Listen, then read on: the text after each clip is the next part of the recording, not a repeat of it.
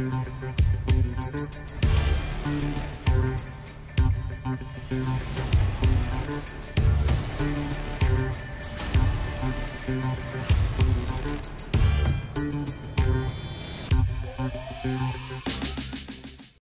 am privileged this morning to have the beautiful Zandi Mubi in studio. She is the director and head chef for Chez Zandi Bistro and Wine Bar. Zandi, thank you so much for coming onto Business First this morning. Thank you for having me. I'm excited to be here. All right. Zandi, we want to find out from you. You are one of our first guests to talk about a business in food service. And Okay. I'm interested to find out your business journey. How did you get into the food service business and particularly becoming a restaurateur? Oh, okay. Yeah, that's a very long answer to that. Yeah. So I'm sure, as you know, both my parents are into the hospitality industry. Yeah. They've been in the hospitality industry forever. So I started off helping at Londoners, you know, Londoners Kitchen. I'd help mum cook there, do the bar, you know, like all round. Yeah. You know, they made us work for our pocket money and Nice. stuff. Yeah. And yeah, I've enjoyed cooking since I was young. Went on to Londoners. I did my gap year working at Londoners, Cape to Cairo for Dad and Bulawayo. So I know nothing else but hospitality. Like that's what I enjoy. That's, you know, I can't imagine doing anything else. Yeah, and then I went and studied hospitality and commercial cookery in Australia. I came back home. I then tried to get the current place that I'm at now, Allianz, the restaurant there, got rejected after getting down to the top 2 out of everyone that had applied. Really? Yeah, then they said, no, you're too young. And I was like, okay, Oh, it's wow. fine, yeah. And then I started my catering company called Zandi Loves Food. Started catering for different companies, festivals, and I think I did that for 2 years. And then Allianz became available again, so I went back again, and then I got it. So did you literally have to sit and watch somebody else set up and close down before they took you on to... Before they took me on, and I had to reapply again. Yeah. But it's fine. I think everything happens for a reason, and I probably, you know, maybe I wouldn't have succeeded if I had started at that time, because I think I was 24. Or 25, probably 25, because I started at 27. Yeah. So maybe, you know, and I learned so much in the 2 years that I did the catering. Yes, I'm sure. Yeah. So I think I needed those 2 years before. So tell me something. I think for a lot of families, or you know, who are in business, and when they try and raise their children to, you know, take up or take on what the family business is about, it can be very difficult. Like, was it very natural for you to pick up, you know, the interest of what your family was doing, or did you feel like, you know, you didn't really have an option?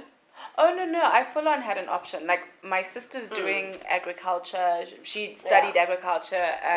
My brother's doing economic and finance. It's just purely what I enjoy. I did food and nutrition in high school, and that's when I really decided that this is the path that I want to take. Like, I want to be a chef, I want to work in hospitality, and I'm telling you, it doesn't feel like work when I'm doing it. I'm not like watching the time, saying what time is it going to be over, you know. Like, the day just flies by all the time. You know, so it wasn't at all a pressure thing. It's something that you actually wanted to do. All right. So why business? I mean, I can imagine, having studied in Australia, you would have had a couple of options, you know, whether to go and work, you know, and become a chef anywhere really in the world. But you decided to come home and start your own business. Why that? Why business? I couldn't really picture myself working for someone for the rest of my life.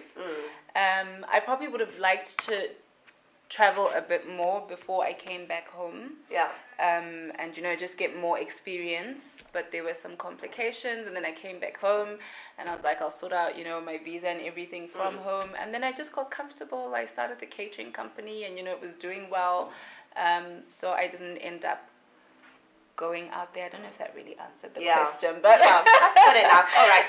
Almost sounds like fate had it that you'd be here. And start your business. Exactly, because I had wanted to travel some more and work in different restaurants and, you know, gain more experience, but then I messed up on a visa application. Really? Oh no. I had to come back home to redo the visa application, and then I just never went through with it. Yeah. Because I was happy at home. Yeah. So your story makes it all sound very easy. No.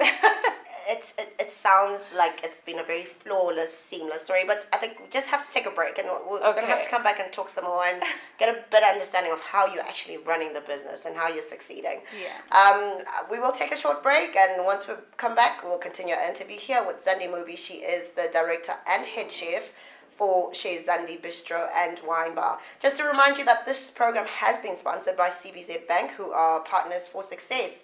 And guess what? You can now receive your Western Union from your loved ones in diaspora at any of the CBZ branches across Zimbabwe. All you have to do is approach our banking halls, which are open from 8 o'clock until 3 o'clock in the afternoon, and you can collect your money. We'll be back after this break. From days of old, we have been partnering you for success. We've moved mountains with CBZ Touch that has brought convenience to everyday banking. My Life Combo, which has made life assurance more accessible to the average individual. And Smartsurance, an innovation that has made paying insurance so much simpler. Now we bring you the next big thing in retirement planning and life assurance. With innovative plans that include group life assurance, retirement savings, the preservation fund, and smoothed bonus investment, we are on a serious mission to take the tension out of pension. Welcome to the future of retirement planning. Talk to CBZ Life today. CBZ Life, partners for success. Welcome back to Business First. Today is Wednesday and we are doing Women Wednesday Business, and our crush this morning is on Zandi Mubi. She is the director and a head chef for Chez, Zandi Bistro and Wine Bar. Again, to remind you, our show has been sponsored by CBZ Bank, who are our partners for success. So from Monday to Friday, from 8 o'clock until 3 p.m. And for weekends, we're open from 8 o'clock until 11:30 a.m. You can go and pick up your hard currency from your loved ones in diaspora, and you can do that if they've sent via Western Union, if they've sent via MoneyGram, if they've sent via Mukuru, if they've sent via World Remit, or even Express Links at any of our 60 branches around the country. All right, Zandi, before we took the break, I was saying that your story so far sounds very fluid and flawless. Well, at least in terms of you getting to starting your business, in terms of you knowing what you wanted to do from a very young age. Yeah. Let's talk about the actual getting the business started in Zimbabwe. You know, the economy has not been friendly. How have you managed to sustain your business? How long has your business been going?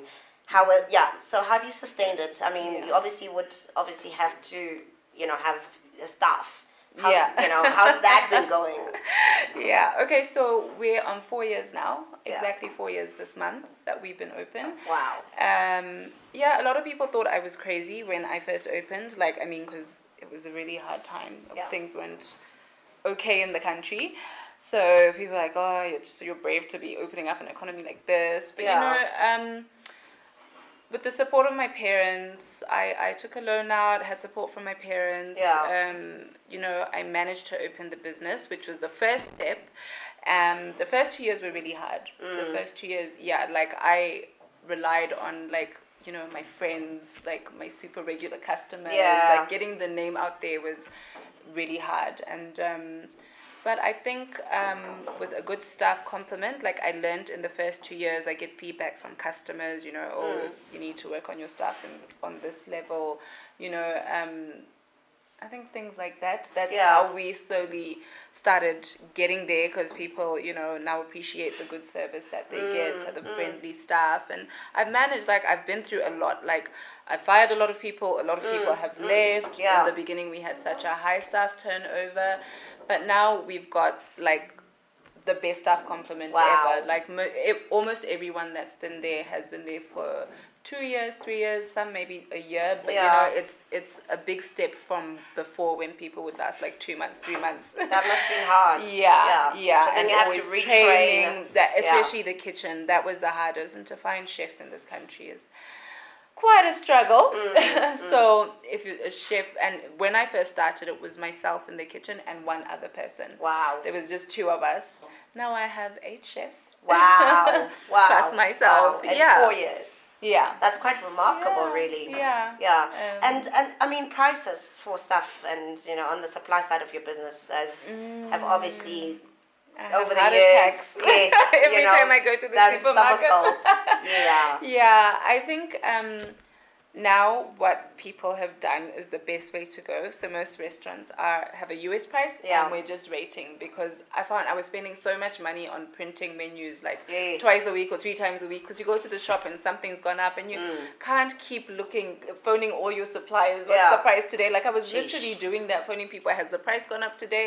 Like it's a headache. So now you just look at the rate. I never go as high as the rate, but I go a bit below, because there's no need to, I don't feel the need to go. Yeah. And it works. I mean, people are still coming, so we must be doing something right. That's excellent. I was going to talk about your location. I think you did very well to find that location, because, I mean, there is a bit of activity. You've got the Old Mucha Theatre. Yes, exactly. Obviously, Alliance Francaise, so, you know, people coming in to do business there. Yeah, exactly. That should help your business with clientele, doesn't it? Yeah, it really does, especially when they have shows in the theatre.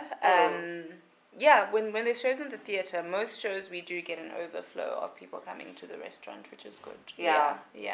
Right. So what is the business mantra? What's driving the business?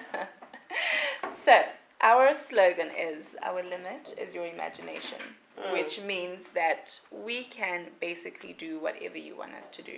If you come and ask me to do sushi or something, I will find a sushi chef. I will find someone, you know, to create what you want. So that is my slogan. You know, we have people that come in and create meals that are not even on the menu, and if we're not too busy, I'll gladly do it, you know. So we try to give you the best experience, you know. Yeah. Because customer is king, right? Exactly. Yeah, that's incredible. Yeah. What's the inspiration for you?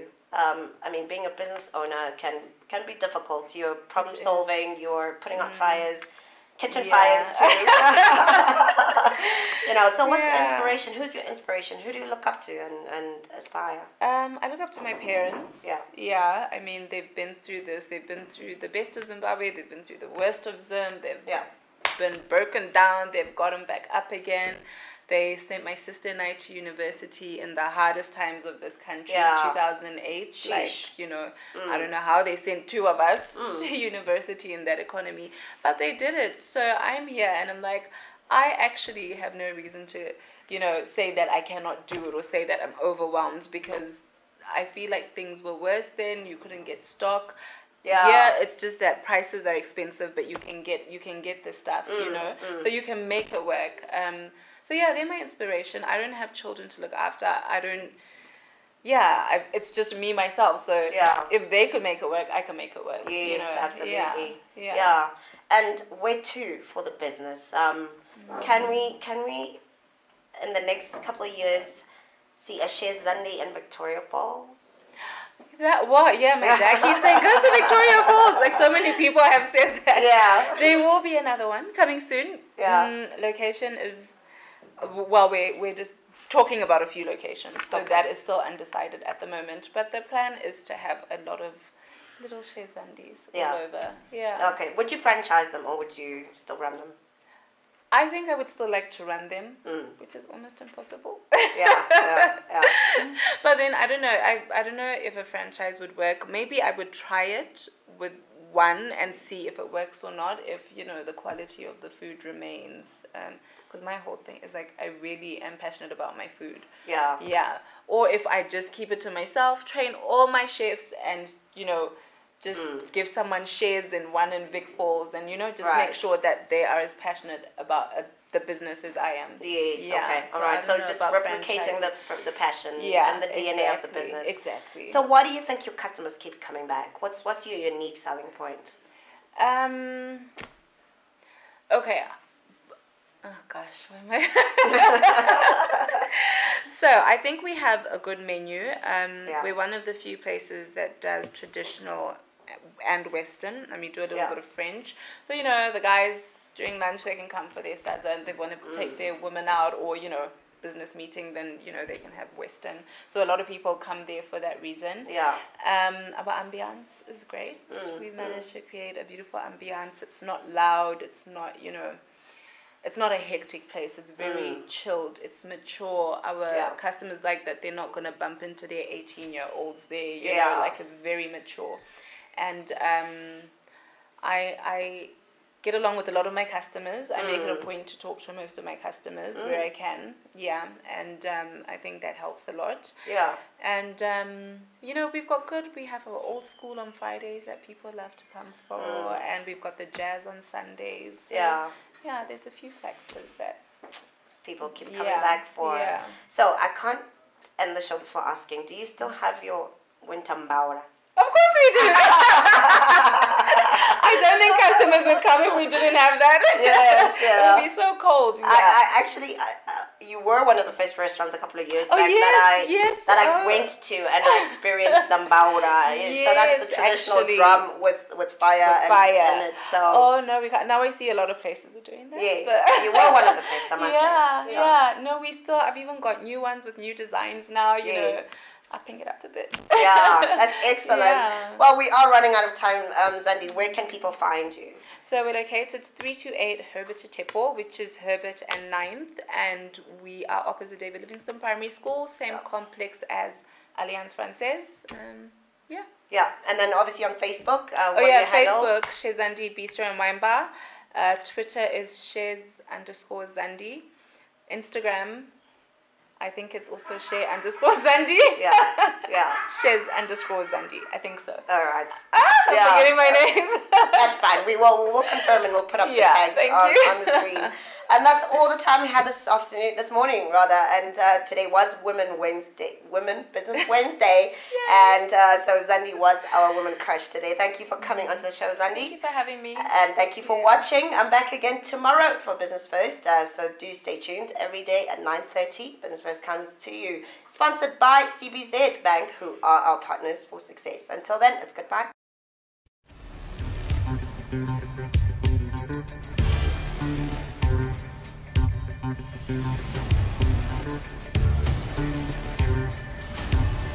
Thank you.